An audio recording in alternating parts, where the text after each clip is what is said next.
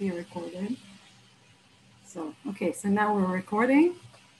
Hello, everyone, and thank you for joining us for the RQMP Condensed Matter Seminar. It is my pleasure to introduce Mark Rudner, who is joining us from Copenhagen. Mark was born and raised in California. He did his PhD at MIT, then a postdoc at Harvard. And in 2012, I believe, around there, he landed at Niels Bohr Institute, University of Copenhagen, as a faculty member, where he's now an associate professor. He's worked on many interesting things. He's interested in quantum dynamics and in many body physics in general. He's done a lot of work on the control of solid state qubits, nonlinear dynamics, spin systems, topological systems, Floquet topological system, and many other things.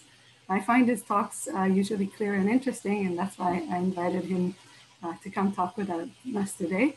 So welcome, at least virtually, to Montreal, Mark. The floor is yours. Let me just remind people, if you want to ask a question, it's okay to just unmute yourself and ask.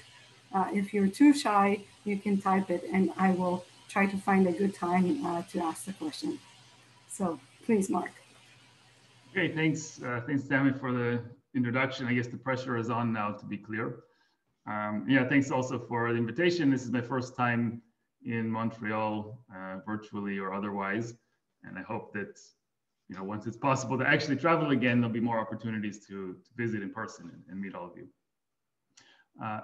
Okay, so before we jump into the physics at hand, I wanted to spend a minute to just kind of set up the broader context in which this work took place.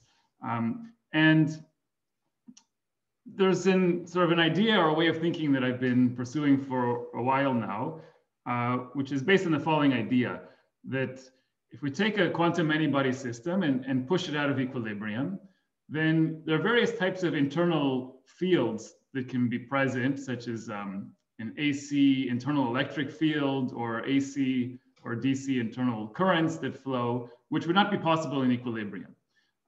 And through electron-electron interactions, those internal fields may feed back onto the material itself and in some way modify the underlying quantum fabric of this material, meaning, say, the band structure or various properties of it. And this can lead to interesting new types of nonlinear dynamics or phase transitions and different things. So this is kind of the context in which I've been thinking.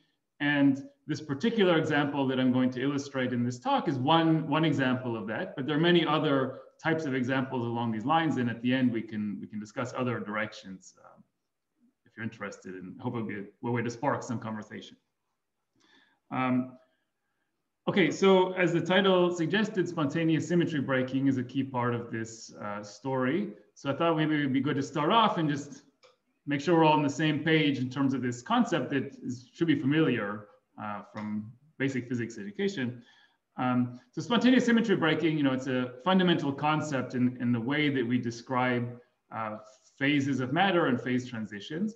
And if I can just formulate it into one statement, I would like to say that given a physical system which is governed by either some statistical or dynamical equations, some sort, which possess a certain set of symmetries, then we can characterize the states obtained in that system according to which of those symmetries are respected and which are broken.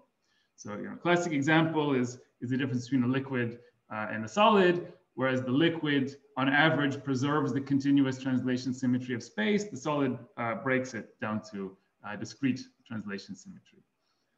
But there's nothing specifically equilibrium about this spontaneous symmetry breaking concept that I mentioned. You could also imagine a dynamical system with some equations of motion that are invariant under a certain set of symmetries. And the state of the system, say a steady state that it comes to, may or may not respect those symmetries. And that's the type of spontaneous symmetry breaking that I'll be focusing on in this talk. It'd be a dynamical spontaneous symmetry breaking in an out of equilibrium system. Okay, so basic plan in the first part of the talk, I'll review a bit about Berry curvature and semi-classical dynamics of electrons in materials and how they're related to band structure properties. And then I'll discuss dynamical feedback and how internal fields, and specifically AC internal electric fields related with plasmonic motion, can modify the electronic properties of the system. And then finally put the pieces together and show you this spontaneous symmetry breaking phenomenon that we've been studying. Okay, so starting point for all of this is we need to think back to how electrons move through a solid. And we all know from basic solid state physics that an electron in a periodic potential has a dispersion relation, which is organized into bands, the band structure, and that was known since the 30s. And the interesting part of the story is that for some reason it took from the 30s until more or less the early 2000s for the community to really appreciate that not only when we diagonalize the Bloch Hamiltonian and find a dispersion relation, do we get a bunch of eigenvalues, which give us the energies, but also the eigenstates that corresponds to, if I pick a particular crystal momentum in a given band, there's a Bloch eigenstate corresponding to that crystal momentum. And the structure of how these Bloch eigenstates are laid out over the Brillouin zone actually has very important consequences for how electrons move in a solid, and in particular, how they respond to forces. And so one way of characterizing how these Bloch eigenstates are laid out in the Brillouin zone is through the so-called Berry curvature. So if you imagine focusing on some crystal momentum value in some particular band, and then scan along in this band. So if you would, say, apply a force to an electron, you would find that it accelerates by its momentum changing. And along the way, its Bloch eigenstate in the Hilbert space will also have to change in some smooth way as it tracks the momentum as it's changing. And this fact that the wave function of the electron has to sort of adiabatically follow along as its momentum changes, that's what gives rise to some highly non-trivial behavior that you wouldn't expect, say, just by looking at the dispersion itself. And mathematically, we can characterize this phenomenon through the Berry curvature, which tells essentially if I would make a small loop, this electron would traverse a small loop in momentum space, what's the area on the Bloch sphere if this had been a two-band system. So this Bloch sphere would represent components of the wave function, say two sublattices. The area swept out on this Bloch sphere would give us a Berry phase. So the Berry phase per unit area in K-space that's swept out, that's given by this Berry curvature. And that'll play a fundamental role in this story. Okay, so one way to see what the effect of this Berry curvature is to look at the semi-classical equations of motion that govern how an electronic wave packet moves through this material in the presence of, say, electric and magnetic fields. And in this talk, actually, we'll be setting magnetic field equal to 0, so we can ignore that. But if we look at those equations, and they're relatively straightforward to derive, if you haven't seen it, I recommend this review of modern physics down here. It's kind of a Bible on the subject. But if we look at these equations of motion for sort of the center of mass, position, and momentum of the wave packet, you'll find they look very much like the equations of motion for a classical particle. The velocity, like a group velocity, is a derivative of the dispersion, but there is this second piece that contributes to the velocity, and is proportional to this Berry curvature, which had to do with how the Bloch eigenstates are laid out in momentum space. And you see it's kind of analogous to the Lorentz force here. We know if there's a magnetic field applied, then we get a force which is perpendicular to the velocity of the particle. And so this anomalous velocity term, which shows up here, it's a phase space dual to this Lorentz force in the sense that we reverse the roles of x and p.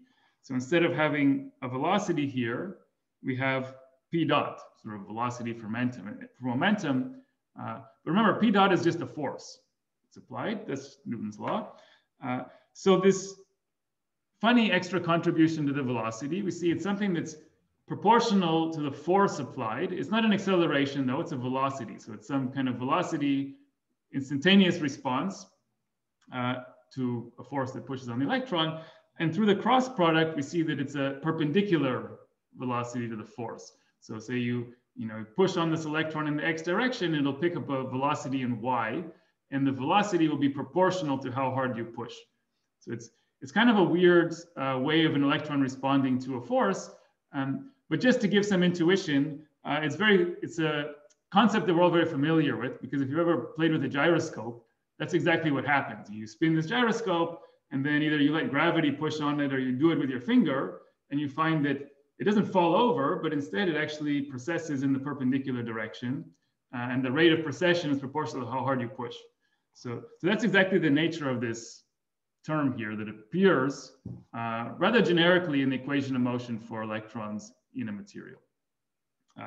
And given the transverse nature of it, that it's perpendicular to the force, you can see that it'll give rise to a Hall-like response, because if we get this force coming, say, from an electric field along x, we'll end up with current flowing along y. So this anomalous velocity is also responsible for Hall-like effects. Okay, any question about that while I pause to drink? No, okay. So that's about single particle dynamics here, but we'll be interested in dynamics of material with many electrons in there in a metallic regime. So to find out what's the collective Hall response coming from this anomalous velocity, we basically have to just add up the contributions from all the electrons over the Fermi sea. So if we imagine some metallic system, it has say 2 dimensions, and has a Fermi sea, and all of these modes in K space are filled up, then to get the total current that flows, in particular the total Hall current that flows due to anomalous velocity, we just need to add up all these contributions, and it'll give us a Hall conductivity, at least an intrinsic, it's called the intrinsic contribution to the Hall conductivity, which is proportional to the integral of the Berry curvature over all of this region of filled states in momentum space. And that's integral of Berry curvature over the filled states in momentum space is referred to as the Berry flux, and has a symbol. I'll be using math-cal F. So whenever you see this math-cal F, it's just the integrated Berry curvature or the Berry flux. And it'll play a central role in the discussion. So there's one interesting property about this Berry flux I just want to highlight because it's kind of somewhat important later, and it was important also just in the calculation along the way, which is it looks like somehow a property that involves the entire Fermi sea. But in fact, it is a Fermi surface property. So you can relate through Stokes' theorem, this integral over the whole area of the Fermi sea to just an integral, essentially the Berry phase you get by going around the Fermi surface. And so it's sufficient to understand what's happening to the electronic states at the Fermi surface to understand any changes that are induced to the Berry flux and hence the Hall conductivity. And that's what we'll be focusing on in a bit. So I'm sorry, may I ask a question? Yeah, so for sure. Is this second equality there valid only for 0 temperature, or where f of p is, say, 1 or 0, or? Yeah, so this is for 0 temperature. At non-zero temperature, if it's a very small temperature, then it should be close to equal. But of course, there isn't a perfectly sharp Fermi surface there, so you'd have some correction to it. But yeah, if we take it at 0 temperature, then it's a strict equality. Okay. Okay. Good. Anything else? Okay. I have a question. What happens in the extended zone scheme? Because it's only periodic in the reduced scheme, right? If it goes from one zone to the next zone, how does that influence what's going on here? You mentioned periodicity. Which periodicity do you have in mind? The thing that defines the size of the Berryogenesis zone. Right. So here, I'm imagining, say, eventually we'll use graphene as an example, which is doped slightly away from charge neutrality. So the region of filled states in momentum space is a small fraction of the Berryogenesis zone. So really, the overall extent of the Brillouin zone won't play any role in the discussion. If you consider an insulator, so the same property, if you would fill a band completely, then the integral of this Berry flux over the complete band would give you an integer, which is the Chern number, and gives you quantized Hall conductivity. But here it's just over some very limited region of the Brillouin zone. Did that answer the question? No, I'm more interested in reality, it'll go from the first Brillouin zone to the second Brillouin zone as you apply the force. And then you have to reduce it back into the first zone. And is that influencing how these phases come out? I see. If you would apply a DC electric field and leave it on for a long time, then yeah, this electrons would move throughout the entire Brillouin zone and make some kind of Bloch oscillation and wrap around and come back. You would see some kind of oscillatory response in the longitudinal direction. It depends then. What happens over long times if you leave this electric field on, you would have to track this Berry curvature across the entire Brillouin zone. But for the purpose of this discussion, we'll be talking about small amplitude AC modulation. So this Fermi surface will oscillate back and forth, but only by a tiny fraction of its size. So we'll never be exploring the entire Brillouin zone here. It's an interesting question, but sort of goes to a separate direction. Thanks. Right. Good. Okay, so that's some history and some sort of background for what I want to discuss. Now, over the last 10 years or so, there's been a lot of work investigating both theoretically and experimentally the extent to which band structure properties can be modified dynamically in time by applying AC fields to material. And actually, Tammy in particular has done many interesting works in this direction. I've been involved as well as many others.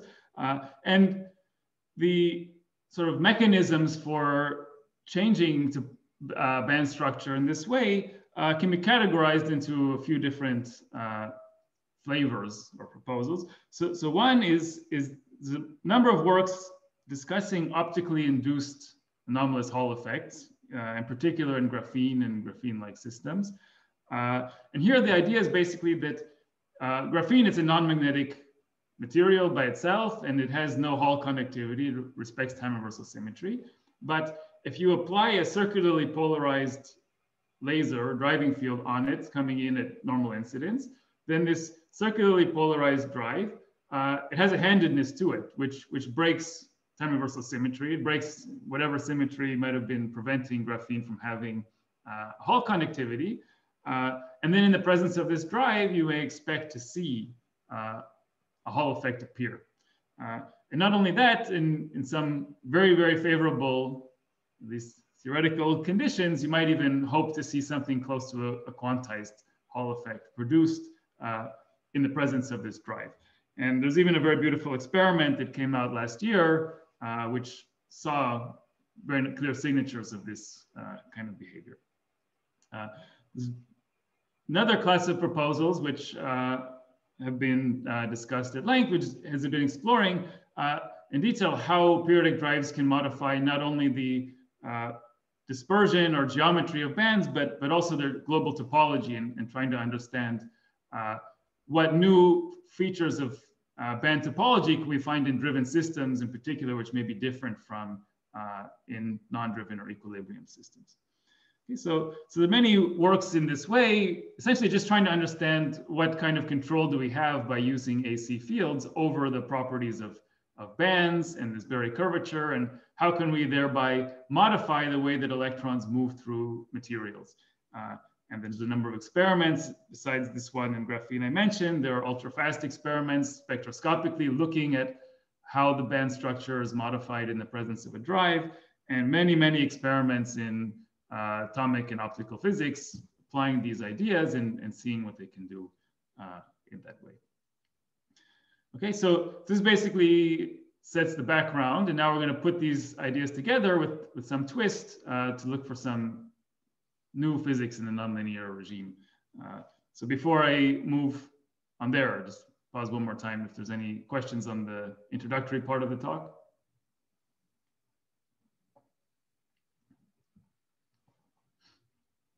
No? Okay. So now I'd like to make the following proposal, which is sort of the starting point of my own thinking for coming into this problem that I'm going to discuss, which is that up until not that long ago, band structure was basically a fixed property of a material. And if you didn't like the band structure you were given, you weren't happy with whatever the properties of the material were, you'd have to find a chemist to grow you a new material, put different atoms there, different arrangement, and you could get a different band structure. And the lesson of these works from the past 10 years or so that I mentioned is essentially that if we allow ourselves to dynamically drive materials, then this band structure is now essentially malleable. We have ways of tuning it in situ without growing a whole new material. But that was all basically single particle physics that I was talking about. And most of those works as well are thinking about how this drive just modifies the single particle properties of the spectrum. Now what I would like to discuss is the following idea, that if we bring electron-electron interactions into the picture and think about them more seriously, this band structure now can actually become a dynamical variable of its own and acquire some dynamics which are coupled to the dynamics of the electron. And this coupled dynamics of the electrons and the band structure itself will lead to some interesting new phenomena. Okay, so to just illustrate, where is this line of thinking coming from? I want to consider the case of plasmonic excitation. So a plasmon is basically an oscillating charge density wave in a metallic system. And when this oscillating charge density wave is excited, then due to the fact that it'll have some regions with a little bit of excess negative charge and some with an excess positive charge, there will be internal electric fields that are generated when I excite a plasmon. And these internal electric fields can actually be extremely intense. So I just took a picture from this experimental paper here, not for any particular reason about the geometry of the experiment, but it established some kind of record for field compression, meaning that the intensity of electric fields that were observed in this experiment were, I think, about 1 billion times more intense than at a comparable frequency in free space, because plasmonic wavelengths are much smaller than comparable electromagnetic waves in free space. So the point is that we can get very strong oscillating electric fields just for free inside of a material. And then if we bring this together with those ideas from so-called Fouquet band engineering, then you can imagine the following scenario, that if I excite this plasmonic mode in the material, that produces an electric field, which the electrons inside the material will then feel. From the point of view of some electron sitting inside this material, it's going to feel an AC, very strong, in fact, AC electric field. It has no way of knowing, is this because somebody shined a laser from the outside and now I should be thinking I'm in a Fouquet band somewhere, or is this electric field coming from my neighbors? It's just seeing an AC electric field. And those works that I discussed told us that if electrons in a band are subjected to an AC electric field, in particular, suppose it's circularly polarized, then that, in the context of, say, this graphene band structure, which I've illustrated here, could, say, open a gap there and generate a Hall conductivity, which is now not equal to 0, whereas it was 0 before. And now that the Hall conductivity is non-zero, that's going to change the nature of this plasmonic excitation, because now it's something analogous to a magnetoplasmon. We have some plasmon in the presence of Hall conductivity, and that sets up a feedback loop and can lead to some new nonlinear dynamical phenomena when we take into account that not only is there this collective excitation of the electrons, but that it might be influencing the underlying band structure itself. So that's the concept. And now I want to illustrate it with a specific example so we can see how this all plays out. I think there's a question, Ranjani. Do you want to ask? Hi. So I just had a question about this generation of internal electric fields. So could this also result in a Rashba kind of a spin-orbit coupling? So yeah, if the field had a strong out-of-plane component, then it would break inversion symmetry, and you could imagine it'll lead to a Rashba-like effect. So that's a good point. So the only thing that we need to keep in mind is that it'll be an AC field, so maybe to have some AC Rashba effect. I'm not sure what the result would be, but it's interesting to think about what the consequences. So like, could it be thought of as a time-varying Rashba spin-orbit coupling, and could that lead to interesting effects? I can't pinpoint what the effect would be, but I think it's an interesting question to explore it for sure. I haven't thought about it, but it's a good idea. So we can discuss it later. Thanks. And I have another question. So you're exciting this plasmon. Yeah. How long-lived is it? So you can actually imagine this is in continuous waves. So you can keep, the example I'll discuss actually will imagine keeping the drive on.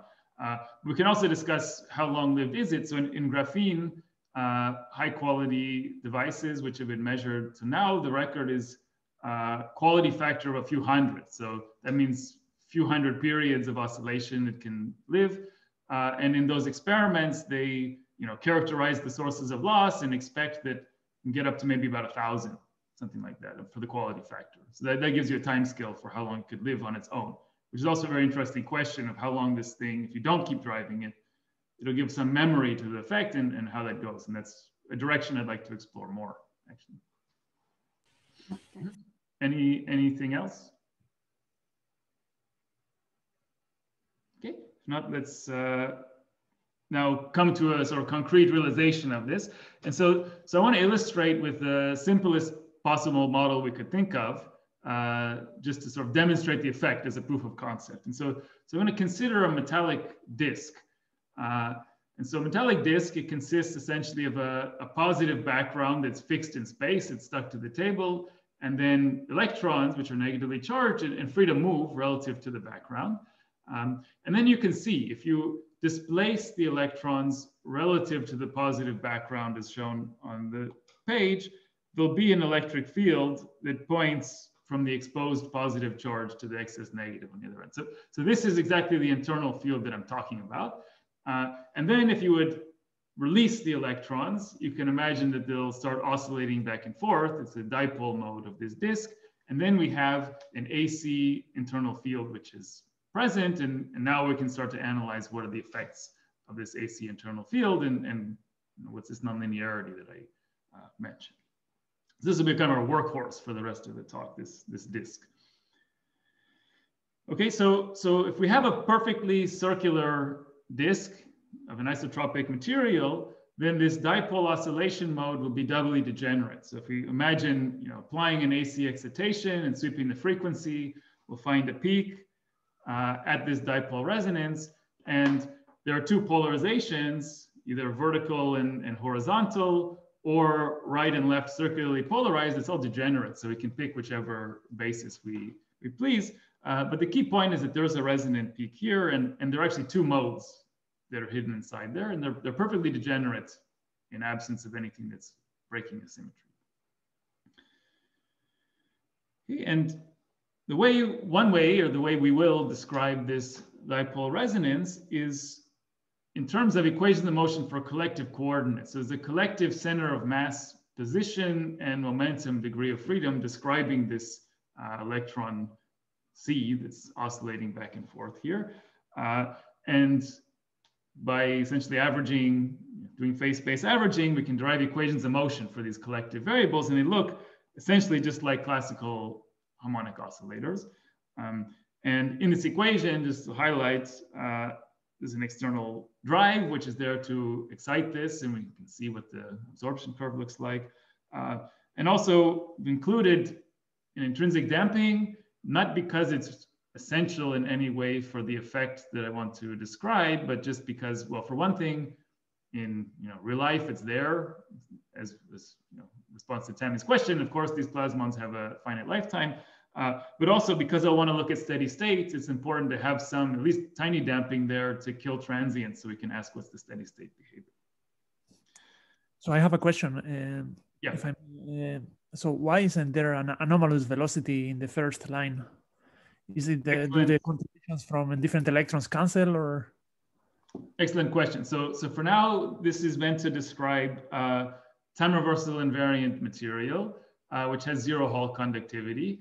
And in that case, exactly as you said, we would see that the contributions of all the different electrons would cancel. So even if, say, inversion symmetry is broken, so some electrons have a positive Berry curvature, an equal number would have negative and they would cancel. Okay. And that has to be the case because we need to see that those two modes, the two polarizations, are degenerate. And the next thing I was going to say is precisely answering your question. In the case where the Berry flux is non-zero, meaning we have a net Hall conductivity, then the anomalous velocity-like term that shows up for the collective coordinates has the Berry flux as its prefactor. Okay. And by the way, so this Berry flux is essentially the Hall conduct, at least the intrinsic part of the Hall conductivity in units of E squared over H. So if it would be 1, it would mean we'd have E squared over H of Hall conductivity. So exactly as you anticipated, in a material where time reversal symmetry is broken and we're allowed to have a Hall conductivity, and when it exists, we do get a term here, which looks like the anomalous velocity for a single particle, except now it's describing this collective particle that describes the motion of the entire Fermi sea. Okay, so then we can ask, what's the effect of this term now on the dipole resonance? And due to this cross product, it introduced a chirality to the system.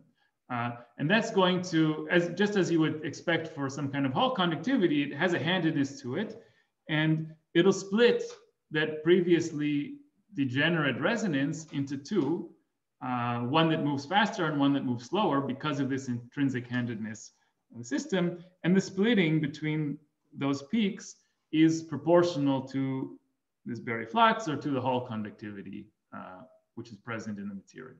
So up till now, this Hall conductivity, which here, that's some fixed property of whatever this material was. And now to come back to this idea of feedback, we're going to see how it can become a dynamical property, which depends on the excitation of this plasmonic motion itself. Okay, so key idea then is that this anomalous velocity-like term and the Berry flux that comes into it itself is now a dynamical variable in the problem. And it's a function of the total electric field, which is present. So this is the remember the electrons inside here, they're seeing both the driving field, which is exciting the plasmonic mode, plus a big enhancement coming from the internal field and whatever the internal dynamics are doing. And so if we start out with the time reversal invariant material, but we manage to excite, say, one of the circularly polarized modes of this disk, then the electrons will see a circularly polarized component of the field, and thereby, although Berry flux was 0 in equilibrium, it'll become non-zero, and that will lead to feedback here. And you can see that this has made the equations nonlinear because now the total electric field, the total has a part which is from the drive plus the internal one, and the internal field is proportional to this displacement, as you see down here. Okay, so now we have some nonlinearity which will come through here, and that's where interesting behavior will arise. Okay, so just to briefly see the physical mechanism through which this Berry flux or Hall conductivity is generated, if we take graphene as an example, so there's nothing really particularly special about graphene for this mechanism. We just need a multi-band materials where we can have some hybridization that can lead to some Berry curvature. If we look at the dispersion in the two valleys, K and K prime, then in the situation where it's, say, doped, graphene is doped a little bit above the Dirac point here, then these arrows, which represent the pseudospins in sublattice space of the electrons in the material, they rotate in the equatorial plane of the Bloch sphere as you go around the Fermi surface. And if you would calculate the Berry phase that you get by going around the Fermi surface, which is equal to the Berry flux, you said, you'll essentially get zero. It'll cancel between the two sides. Okay, now in the presence of a circularly polarized field with a frequency which is less than twice the Fermi energy. So nothing is being absorbed here. H bar omega connects filled states with filled states. It's really an off-resonant effect. But if you would look, say, just in second order perturbation theory, what happens to the wave functions at the Fermi surface? They're off-resonantly hybridized with states of the valence band far away. But that's enough to tip those pseudospins out of the equatorial plane of the Bloch sphere. And now if you calculate the Berry phase going around the Fermi surface, you'll find that the contributions don't vanish when you add them up from the two values. You get a net Hall conductivity that comes out.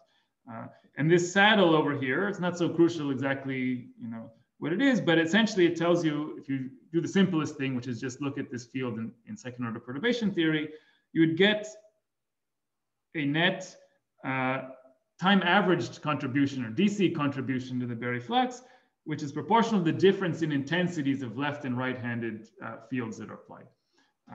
And the fact that it goes like the difference of intensities is something that you can see has to be the case, because if they would be equal intensity, that would mean we have a linearly polarized field, and that doesn't introduce any chirality, and it doesn't break time reversal symmetry. So we really need an imbalance between left and right to see something.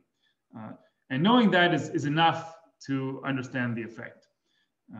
So basically now what we need to do is take this equation of motion and combine it here with this idea that the DC part of the Berry flux, which is generated, is proportional to the difference in left and right-handed components of the electric field that the electrons are seeing. And we can relate the motion of the electrons to these left and right-handed components by just decomposing into some components, Z plus and Z minus, which just represent the left and right-handed components of the motion of the internal field here. Okay, so there's some proportionality constant, but the important point is now we have this feedback. And now we're going to analyze what's the nonlinear dynamics that comes out of the system through that interplay, that the Berry curvature depends on whether or not the system is exhibiting any circulating motion. Okay, actually, any question about the mechanism through which Berry curvature is generated? Back here. Okay, if not, then we'll go to the result. So the result is a phenomenon that we gave a name because we were bored and had to have fun. We called it Berryogenesis, which means a spontaneous generation of a Berry flux via this collective orbital magnetization that develops when we drive the system using a driving field that's, there's no magnetism applied externally, and the drive is not chiral, it preserves time reversal symmetry, but it's really the internal dynamics of the system that give rise to this Berry flux generation, breaking the symmetry. Okay, so to understand what happens, let's just imagine that now we're driving this system with a continuous wave excitation at a frequency which is a little bit detuned from the peak of the resonance down here on the shoulder. And it's a linearly polarized field. Okay, so as you may expect, if you use a weak linearly polarized field and you ask what happens to the electrons, they'll respond with linearly polarized motion with some amplitude. What I'm going to plot on the right over here is as a function of the amplitude of this exciting field, what is this steady state Berry flux generated? And this is basically kind of an order parameter or a stand-in telling us whether there's any circulating motion generated in the system or not. So when it's zero, that means we have linearly polarized motion. If it's non-zero, it means it's either left or right-handed. It could be elliptical or circular motion. Okay, so that's what happens for a weak drive. Now, if you increase the excitation amplitude, the motion will stay linearly polarized up until some critical drive amplitude, at which point the linearly polarized solution becomes unstable. And the reason it becomes unstable is that the electrons they're shaking back and forth quite a bit.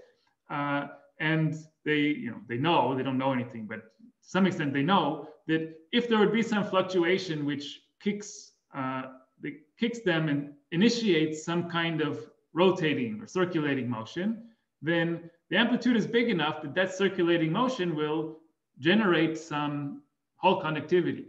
And what that'll do, since we're sitting over here on the shoulder of the resonance, that would start to split the resonance. And now the peak is moving closer to the frequency of excitation, and there'll be an amplification, some gain due to that. So past this critical point, fluctuations basically are amplified due to this resonant enhancement, and the linearly polarized solution will be unstable, and the system will spontaneously decide whether to pick right or left-handed circular polarization. Mark, can I ask a question? So do you need to have a drive to kick this off, and you need to maintain it, or can the system have a spontaneous fluctuation of the appropriate amplitude and then get stuck in this Berryogenesis phase? Good question. So, I mean, if you just had the system sitting at equilibrium and you did nothing to it, it wouldn't manage to get here because it needs a finite amplitude of excitation. Yeah, but suppose you have some finite temperature and there's some very, very low probability that there, at some point there was a plasmon set up with appropriate amplitude. Yeah, it's a good question. I imagine that we'd have to see, how high would the temperature have to be in order to get enough amplitude of that plasmonic excitation. Sure. It's probably not sensible in that sense. But the question is more, I guess, theoretical. Like, shouldn't a system just technically, if it's possible, and even if you have an extremely rare fluctuation, would it always lead the system to instability? I mean, presumably that doesn't happen because there's a decay rate. Yeah. Of which eventually can damp things. Right. There's a related question I think we could ask, which is suppose we just, kicked it, just in one pulse, just excited it, and then let it evolve freely. And if it kicked beyond this threshold, then it could spontaneously, start circulating in that way. And you can imagine there's a thermal excitation that managed to kick it there. But as you said, because there's some damping, it will then eventually decay back down. It wouldn't be able to be self-supporting. Right. And is there any possibility of using topology or other tricks to make it self-supporting even with a finite amount of damping?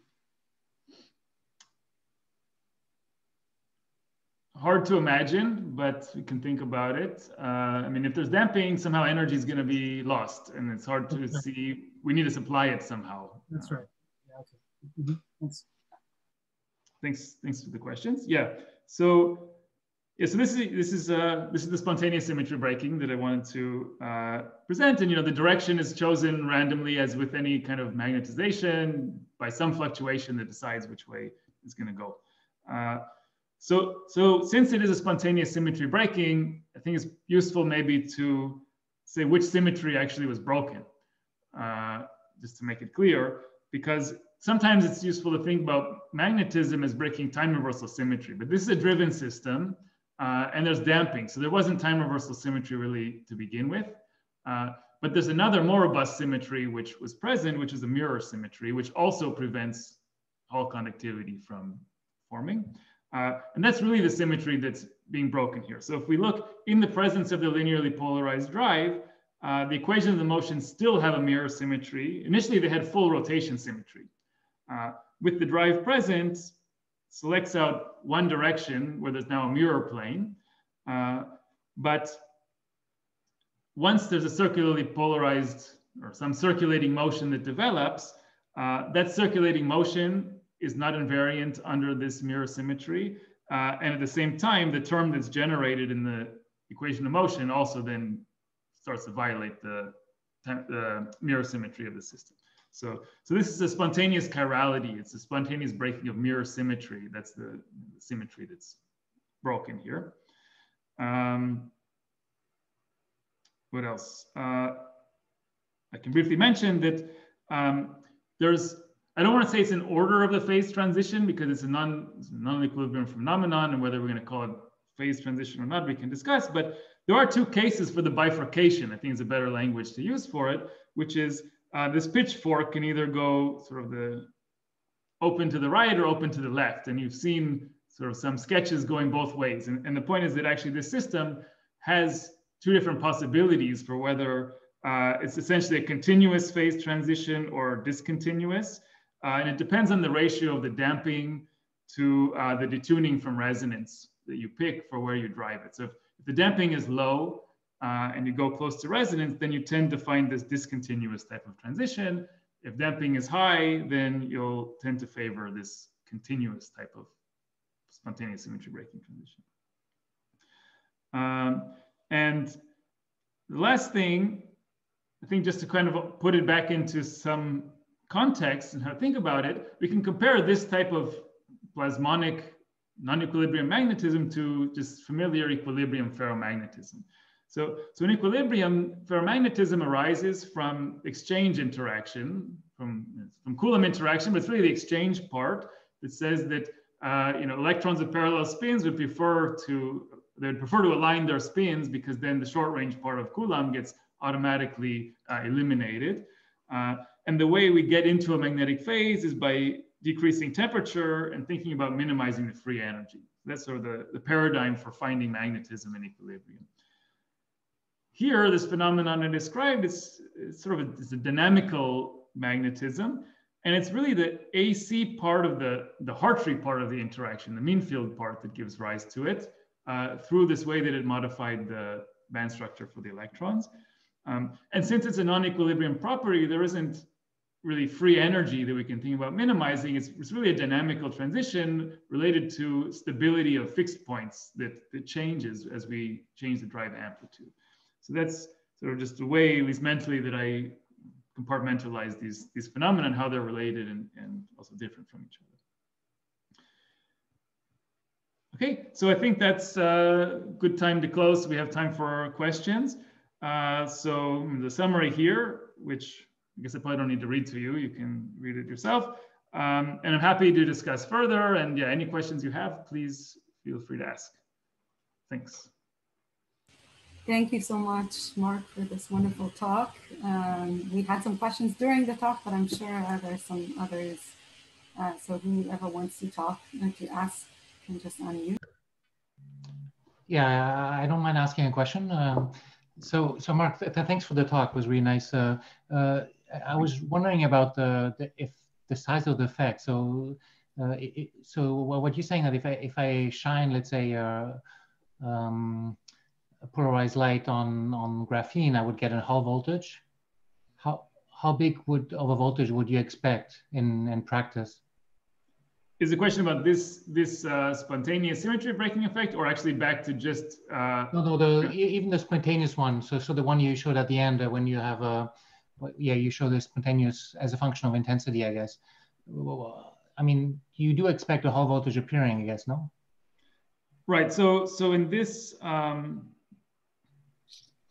case, so here we're considering an isolated disk and asking about this collective dipole mode of it. So what we'll find once the symmetry is broken is, okay, so then now there's this rotating dipole, which is there. There isn't really a DC Hall voltage in this setup. It's all AC. Question would be how to measure it. So we thought not about measuring the Hall voltage, but one thing you can measure, because now there is actually a circulating current, is that there will be a magnetic field which is produced, which you could sense, say, with a magnetometer, a squid or an NV center, something like that. Actually, I have estimates, sorry. Here. So in this case, we estimated somewhere between 0.1 and 1 microtesla of magnetic field generated due to the circulating current that's there. And the other way probably to observe it would be, say, pick your favorite measure of universal symmetry breaking, like Kerr rotation or something. Optically, you could have a pump probe kind of thing and probe it that way. Measuring the whole voltage, I'm not sure. I mean, I'm worried about putting any kind of contact there may disrupt the plasmon and kill its quality factor.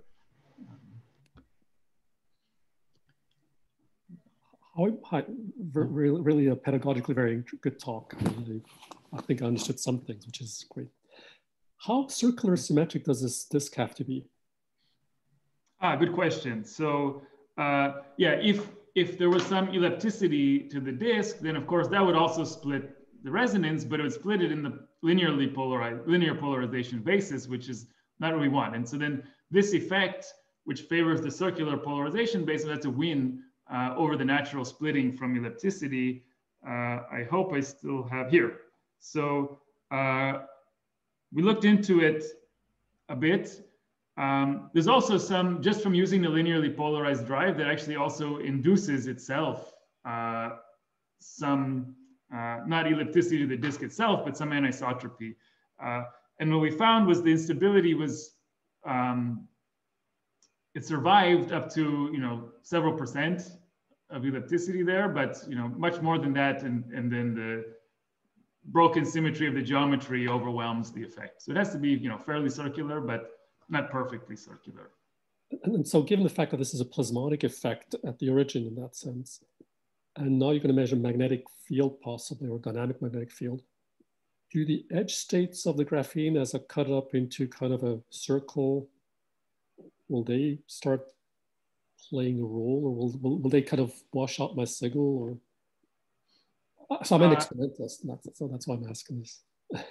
Edge states, which edge states do you have in mind? Well, if I cut up graphene, if I cropped up a graphene sheet, I'm going to have zigzag or other kind of, like at atomic level. Yeah, the role of the edges. So that's a good question. What's the role of the, possibly rough edges there?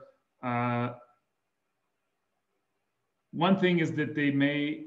So I think, if it was nice and very clean, it shouldn't really matter too much.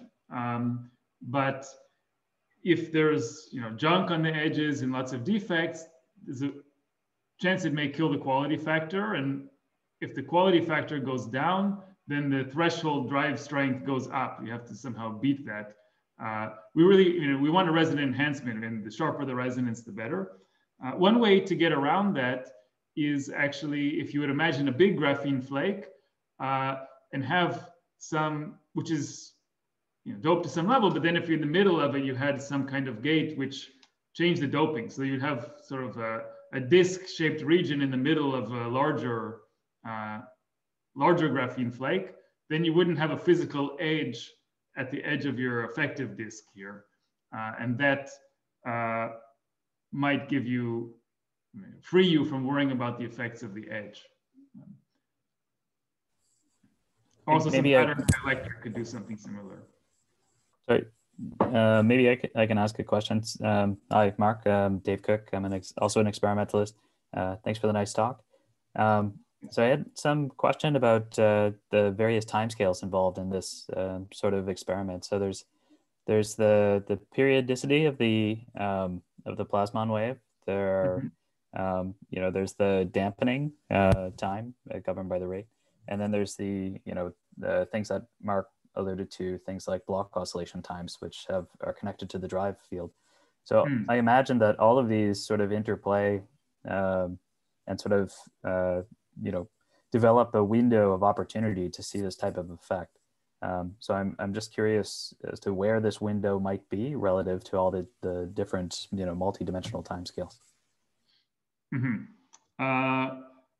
Right, so maybe I can just come back to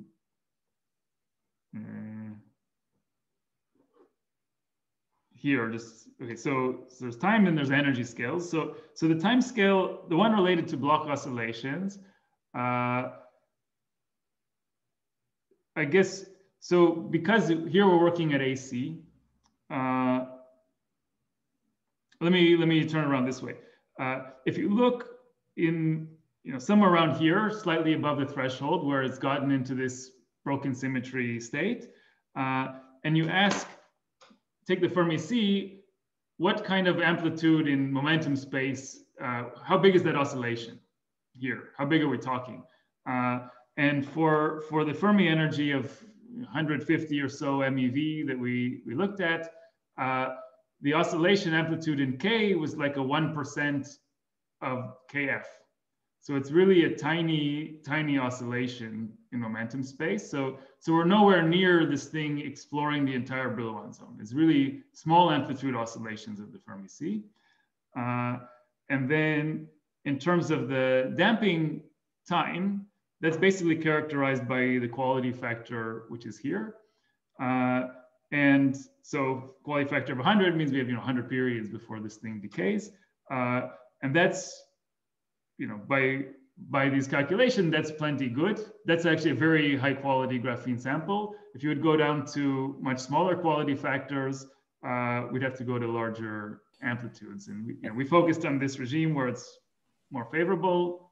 It's within what's been demonstrated experimentally. Right. But I guess since that's, I guess my question is what goes into the quality factor. So there's things like momentum scattering rates for the currents, the microscopic currents that you're driving.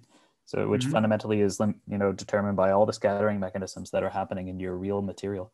So I'm sort of trying to get at what are the limitations on purity of the material, what sort of temperatures are accessible for this sort of thing, because graphene momentum scattering times can be very, very short. Right. So I mean, this quality factor of 100 was measured in graphene, so it's definitely doable there. I think it should be high quality, probably boron nitride encapsulated if possible. So it's actually what they said in that experiment when they reached this high quality factor was it's actually the substrate which was limiting their quality factor, because the electric field lines go out in 3 dimensions. And so still, if there's the electric field, which is penetrating into the substrate, can excite all kinds of impurities. That's actually what was limiting them. So they said, in order to go further, you're gonna have to clean up the substrate as well. So first is getting to high quality, high mobility graphene, and then actually making sure the substrate itself is not limiting. Okay, thanks. Maybe just a small follow-up question. So are you predicting that linearly polarized light can actually open up a gap eventually in graphene? How big is this gap, and can I probe it? Maybe Dave can probe it optically. That's a good question. So one thing I want to emphasize, I think the picture here I can use. So the frequency of this plasmon mode and of the drive, because they're comparable, is something down here. In fact, for the numbers, the estimates I gave you, it's I don't know, 3 times less than this. So it's at a frequency which, yeah, as I mentioned before, I guess it's sort of connecting filled states with other filled states. So in principle, it's true that some kind of gap will open here once circularly or some circulating motion develops, but it's not a gap at the Fermi energy. It's somewhere deep below, and it's possible that maybe spectroscopically you can see it, because if you could do STM or something, you would see that there's a gap in density of states down there. But yeah, it's not a gap that you would get a quantized Hall conductivity out of, because it's always going to be deep below the Fermi energy here. And I haven't tried to estimate what the size would be. It's a good question. We should check. But I guess the other question is, does the population of bands change as a result of this? Like it should, right? Some electrons might go to side bands. Right. So because the drive is so far off resonance, really the change to the wave functions at the Fermi energy is quite small. And so if you, at least you imagine turning it on, adiabatically, that the amplitude of the drive ramps up slowly, then the electrons at the Fermi energy just will follow into their new states. So it won't disrupt the distribution too much. Inevitably, there'll be some amount of heating, which would add some, say, increase the effective temperature there. But as long as the temperature remains small compared to the Fermi energy, it doesn't really affect the total Berry flux very much. So at least from this effect, it's kind of insensitive to that. Great, thanks. Does anyone else have a question? Yeah, I just have a follow-up question to my spontaneous. Can you show what happens to this diagram, this critical field, when you have zero or like infinitesimally small damping? Oh,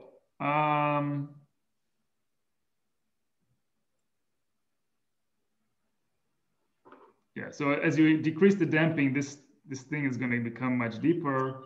I guess you're asking whether the critical drive strength is going to go to zero.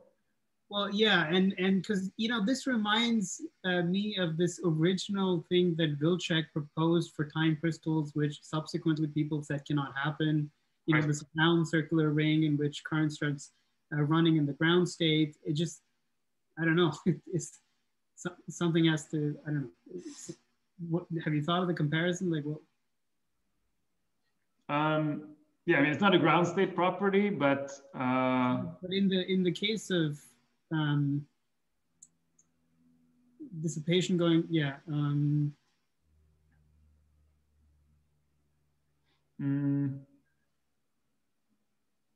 I mean, I guess the question is, even if there's no dissipation, system doesn't spontaneously have plasmons that just get excited to find an amplitude, right?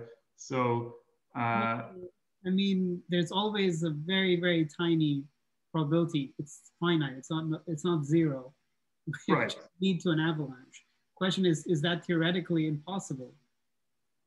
I mean, there must be something preventing that. Otherwise, we would say that this is a time crystal. I don't know. Right. Well, no, I mean, time crystals, strictly speaking, was supposed to be a ground state phenomenon. Right. So it's at equilibrium, whether it could, break time, continuous time translation.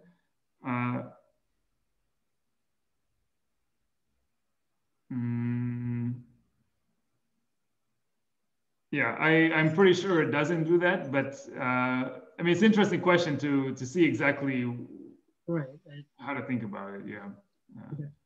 What exactly is what happens as we take the damping to zero? Right. Okay. Thanks. Okay, so thank you again, Mark, for this talk. And so anyone who wants can actually stay on. We're just staying to chat. Some of my group members are gonna stay. Otherwise, you can just show your appreciation and leave. Yeah, and whoever is not staying, see you next Thursday. Thanks, Mark. That was a great talk. I have to go there. Thanks. Good to see you.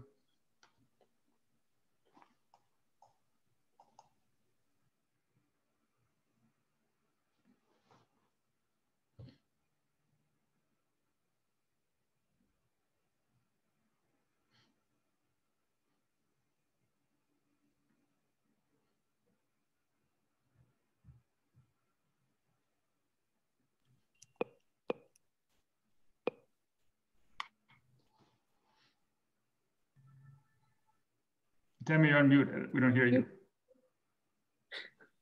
I've been saying so many things. I was just starting to introduce people. So you see Ranjani Seshadri was my former postdoc and is in between postdocs, waiting for a visa to go to Israel and work with, I don't know if you know Dganit, Maidan? what's her last name? Yeah. Yeah. Maidan. Cool. Yeah, so she's going to go work with her. Then we also have my PhD student, Ben Levitan, right here, and Bill Truong. Hi. And my screen is cutting, so I don't know if we have. There are some other people without a camera, and I don't know who they are. So you can introduce yourself, people with no camera. Or maybe they're not really there. Possible too. Yeah, I'm used to that from the classes I teach. There's always somebody that stays on. Yeah. Right after, and then I'm like, do you have any question? Why did you stay? I just want to look like they were in class. Seems like Michael doesn't have a camera or a microphone even available. So I don't know if we hear from them. Oh, wow. At least hopefully as a speaker. Hopefully. What have you been up to? Pandemic thing right now. So so yeah, I'm basically working on, Tammy, I was working on the optical response of topological insulators and trying to see how these pump probe methods might be able to see a flow case state being created. Uh-huh. So yeah, so